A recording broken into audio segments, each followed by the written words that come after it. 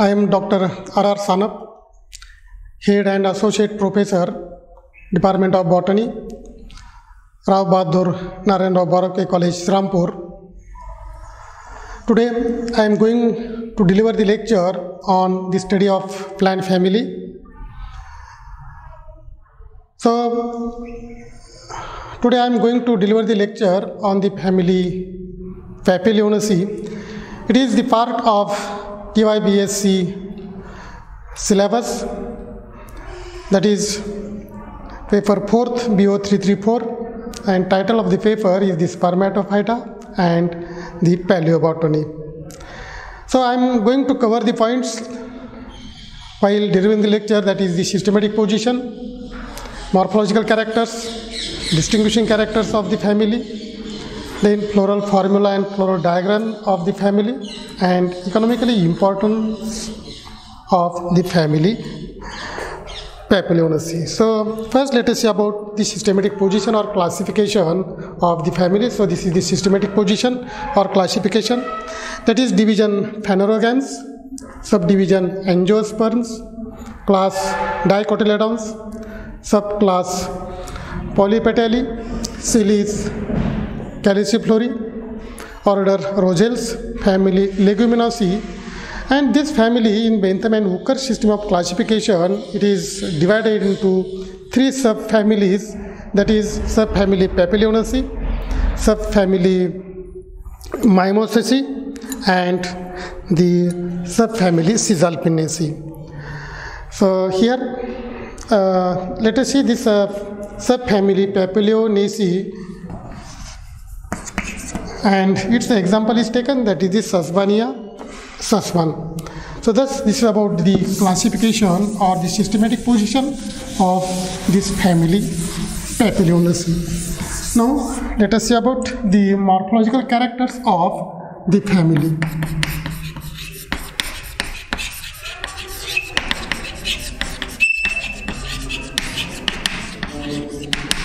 Morphological characters. So first let us see about the habit of the plant. So if we see the plants of this family, they may be the herbs, maybe the shrubs, maybe the trees or climbers. So sometimes some plants they are showing the climbing habit. If we see the root, it shows the presence of the tap root system.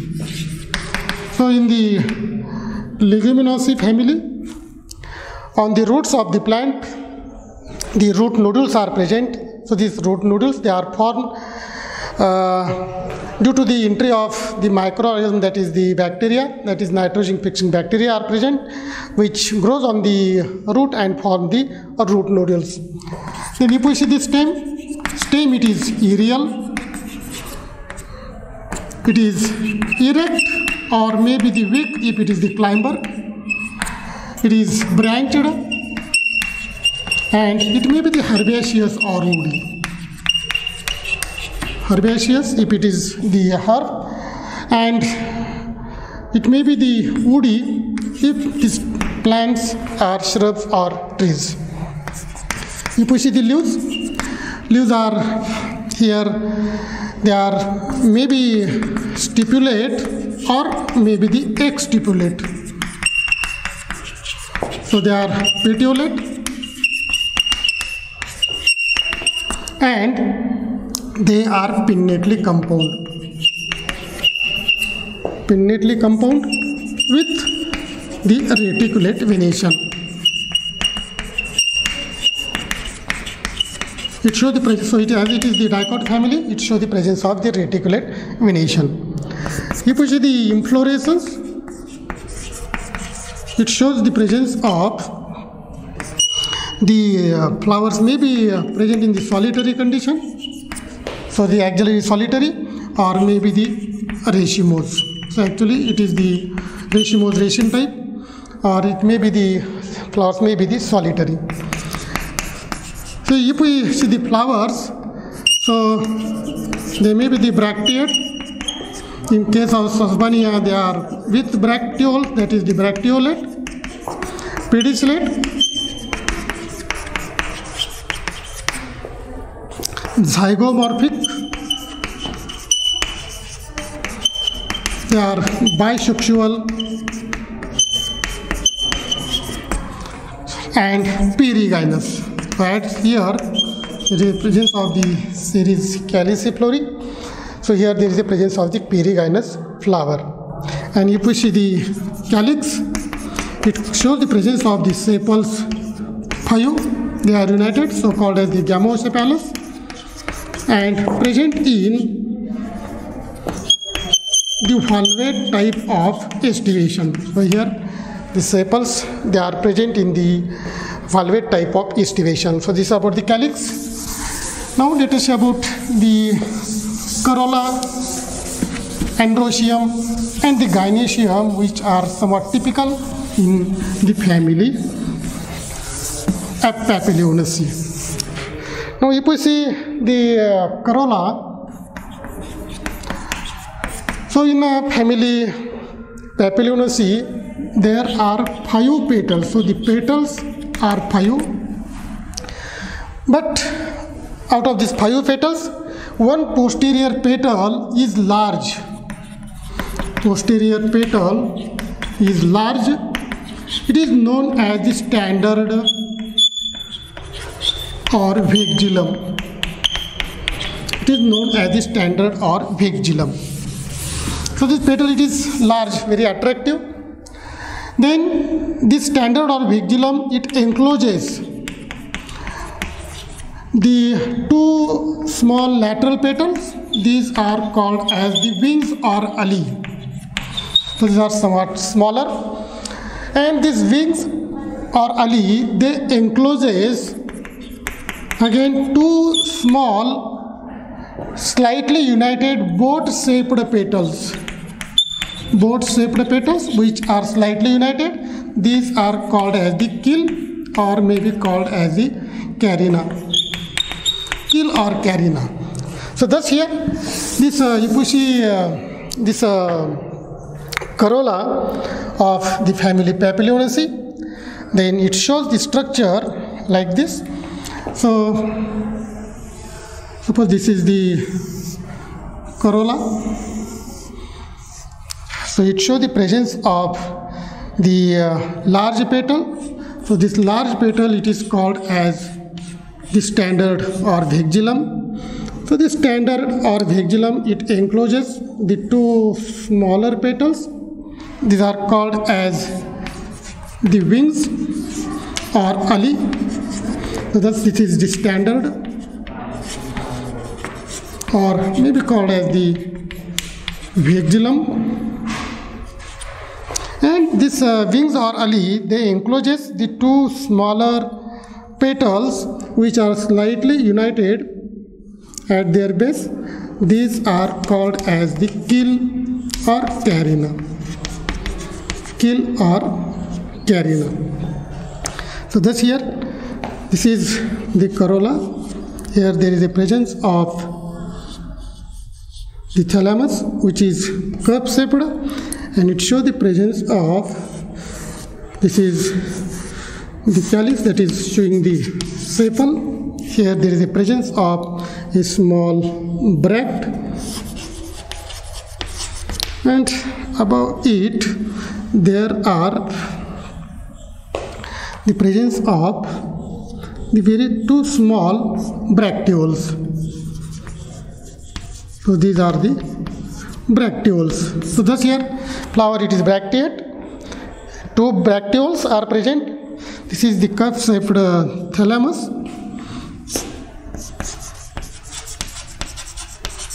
And inner side to it, there is a presence of the corolla, which is showing the one large sized petal known as standard or vigilum.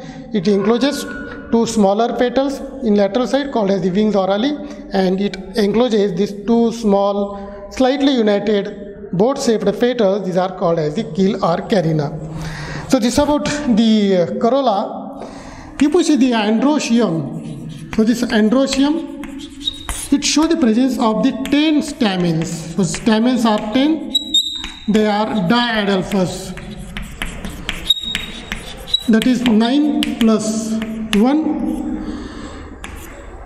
Diathecus and basifixed, or maybe the dorsifixed. So here you push the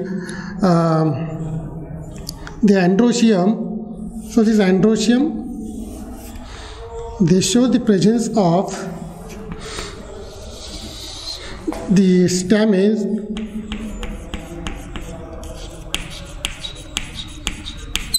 So these are the 9 stamens, and this 10th stamen, it remains free. 9 plus 1, and thus these 9 stamen, they fuse together, form the one bundle, and 10th one it remains free, and that's why it is called as the diadelphous stamen, that is 9 plus 1. And there is the presence of the gynoecium.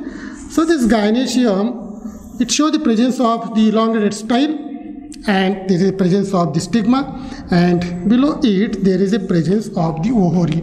So thus this is the ovary, this is the style, and this is the stigma.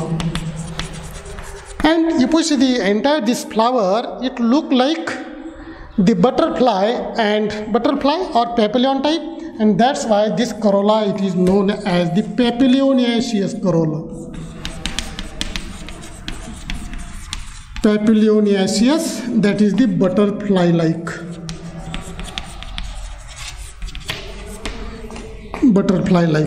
So thus here, this corolla, it is the Papilionaceous, and that's why the name of this family, it is given, so this family has the name, that is the family Papilionaceae.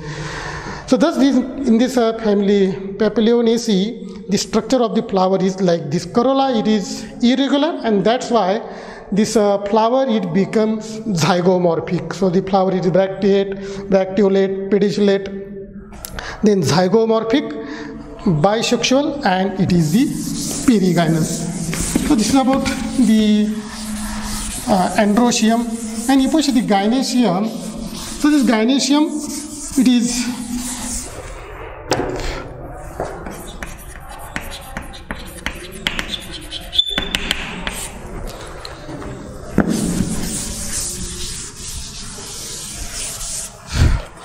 the gynoecium, it is monocarpellary. That is, gynoecium, it consists of only one carpel. Unilocular, it may be the superior or semi-inferior.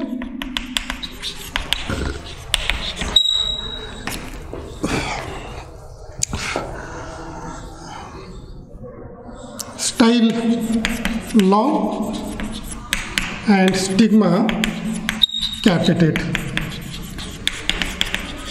This is about the gynoecium, and you push the fruit. So the fruit, it is the legume, or may be called as the pod type. So it is dry dehiscent type of fruit, and due to the presence of this fruit legume family, it is named as the family Leguminosae, and it is subfamily, that is the family Papilionaceae. Now you push the floral formula. So I took the example here, this Asbanias husband. You push the floral formula. So the flower, it is bracteate, symbol is Br. It is bracteolate, symbol is Barium. Then it is zygomorphic. Both androecium and gynoecium are present, so it is bisexual. Calyx, it shows the presence of the sepals 5. But the sepals, they are united, so called as the gamosepalous. Corolla, it consists of the 5 petals, but these petals, they are present in 1 plus 2 manner. That is, one is standard, 2 are wings orally, 2 are keel or carina. They are irregular size in shape, and so they are written like this. Then androecium. So this androecium, it consists of the stamens 10, that is 9 plus 1. That is diadelphous, and you push the gynoecium, it consists of 1 carpel, unilocular ovary. So here there is the presence of the superior ovary. So thus here, this is about the floral formula of the family Papilionaceae. Now let us see about the floral diagram of the family.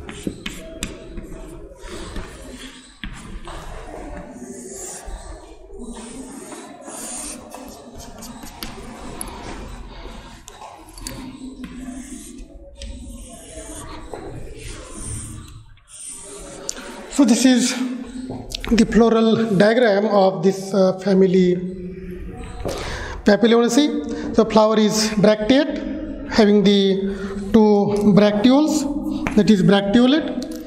Flower is zygomorphic. Calyx, it consists of the sepals 5. They are united, so called as gamosepalous. Corolla consists of 5 petals. Out of that, one is large. This is standard or vexillum. It encloses the 2 smaller petals. These are called as the wings or ali, and these wings or ali, they encloses the 2 smaller boat-shaped petals which are slightly united. These are called as the keel or carina. So this is about the corolla. Androecium, it consists of 10 stamens. Out of that, these 9 stamens, they fuse together, and this 10th one, it remains free. So that's why they are 9 plus 1. And gynoecium, it is monocarpellary, unilocular, superior ovary with marginal placentation. So this is about the floral diagram of the family. Now if we see the distinguishing characters of the family, so the plants, they show the presence of the leaves. They may be stipulate or exstipulate. Flowers are present in solitary condition or in the raceme type of inflorescence. Flowers are bracteate, bracteolate. They are zygomorphic and perigynous. Then the corolla is papilionaceous with standard or vexillum, wings or ali, keel and carina. And androecium, it is having the 10 stamens in diadelphous condition. Gynoecium, it is monocarpellary unilocular, superior ovary with marginal placentation, and the type of fruit, it is the legume type. So this is about the distinguishing characters of the family. Now let us see about the economic importance of the family. Economic importance. So if we see the plants of these families, so it shows the presence of large number of genera and species, and plants of this family, they are economically very important. So here, if we see the plants of this family, many plants, they are economically important. So many plants, they are cultivated for the pulses. So pulses, they are obtained from the seeds of many plants. For example, Cajanus cajan, then the Cicer aratinum,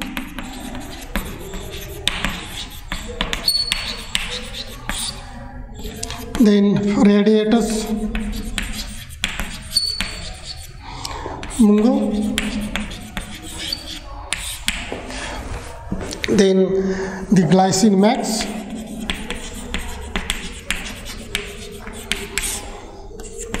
then Lens esculenta. So thus here, from the seeds of this plant, the pulses are obtained and which are used for the eating purposes, that is the edible. Then from some plant, the edible oil is extracted, that is called as the oil yielding plants. So here the plants like the Arachis hypogea,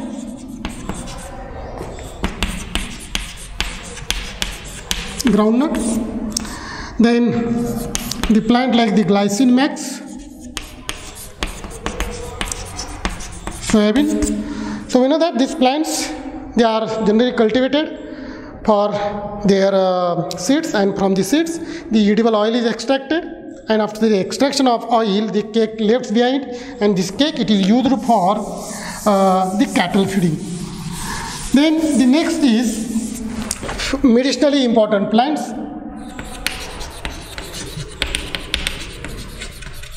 Medicinally important. So the plant like the Abrus precatorius,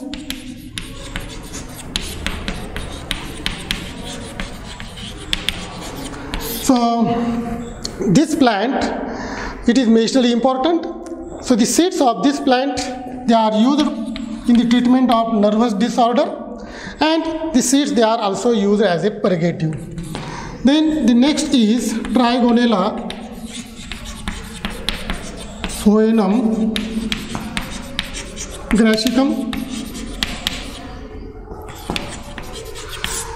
So this leaves of this plant, or the leaves and twigs of this plant, it is used as a leafy vegetable, and the seeds of this plant, they are medicinally important. They are used as a carminative, and the infusion of the seed, it is given as a cooling agent in the smallpox patient.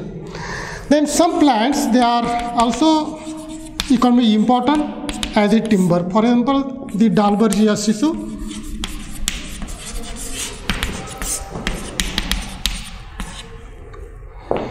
So here, this plant, that is Dalbergia sisu, that is sesame plant. So the wood of this plant, it is hard and woody, and so it is used for making the quality furniture. Then the fiber, some plants like, that is the fiber is obtained some plant like the Crotalaria gentiana.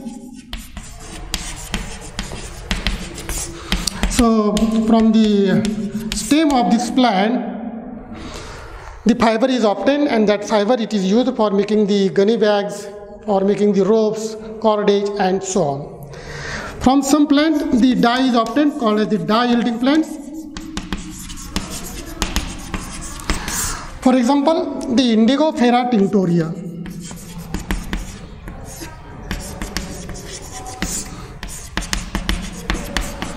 So from the plants of this Indigofera tinctoria, the blue dye is obtained. So for it, it is cultivated. And some plants, they are also used as a green manure. So the Crotalaria gentiana, it is commonly cultivated for the green manure also. So thus here, these are some plants and their economic importance.